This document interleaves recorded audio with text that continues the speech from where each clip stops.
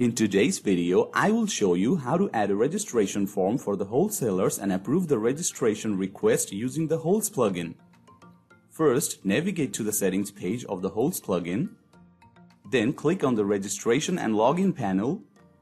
Copy this shortcode from here and create a new page.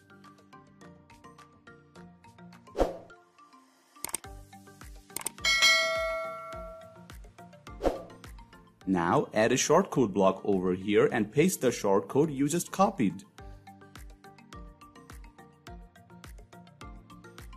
Then publish the page.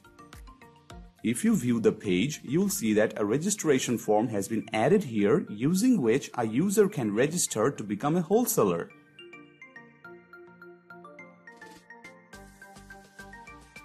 Now let me show you how to approve the request. First of all, go to Wholesaler Requests. After that, assign a role for that user, choose Approve and update the changes.